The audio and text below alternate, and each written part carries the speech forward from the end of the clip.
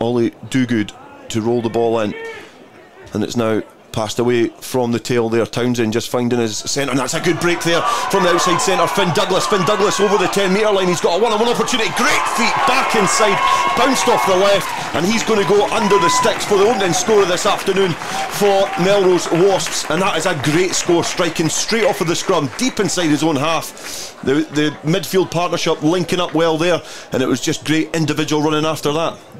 It certainly was, Dale. In all honesty, this is a kid I've been looking forward to seeing. I've heard big things about him, and he did not disappoint with his first involvement there.